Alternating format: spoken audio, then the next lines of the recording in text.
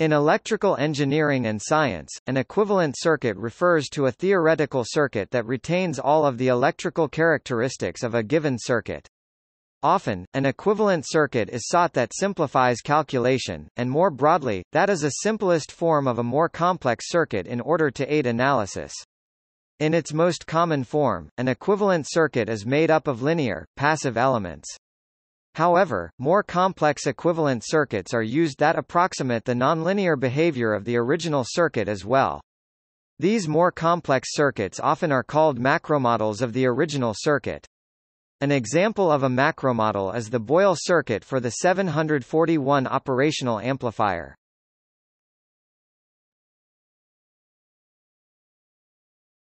Topic: Examples.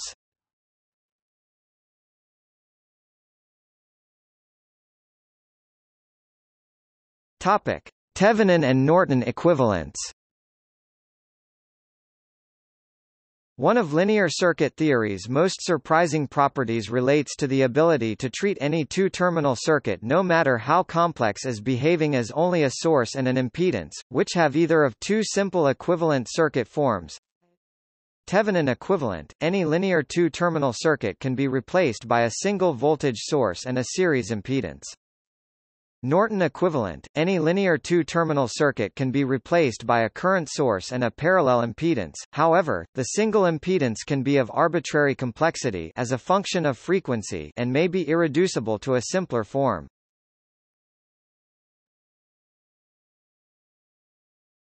Topic: DC and AC equivalent circuits.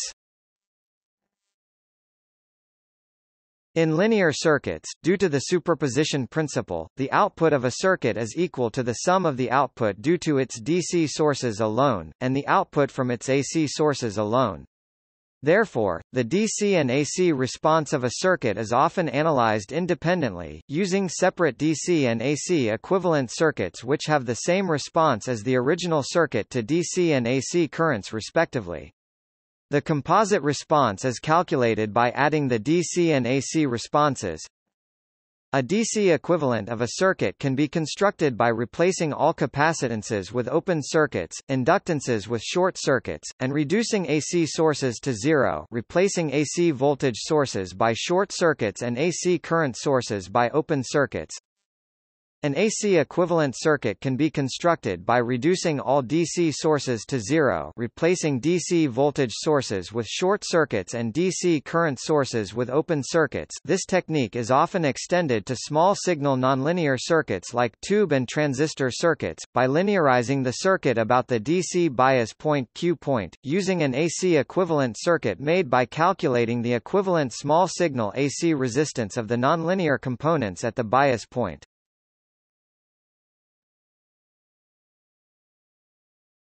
Topic: Two-port networks. Linear four-terminal circuits in which a signal is applied to one pair of terminals and an output is taken from another, are often modeled as two-port networks.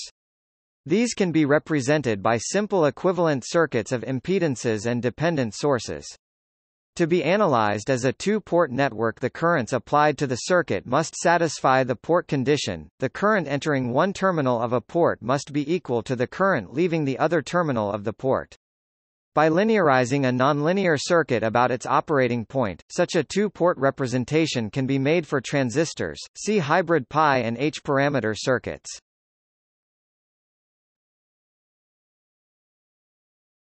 Topic: Delta and Wye circuits. In three-phase power circuits, three-phase sources and loads can be connected in two different ways, called a delta connection and a Wye connection. In analyzing circuits, sometimes it simplifies the analysis to convert between equivalent Wye and delta circuits. This can be done with the Wye-delta transform.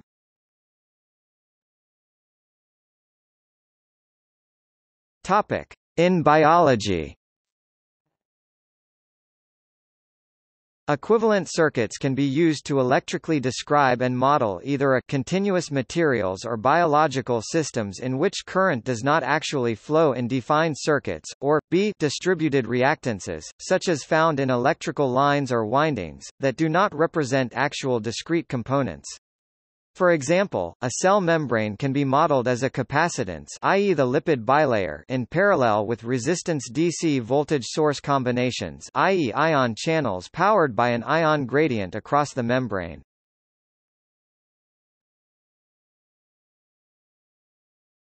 Topic: See also: equivalent impedance transforms, Miller theorem, lumped element model.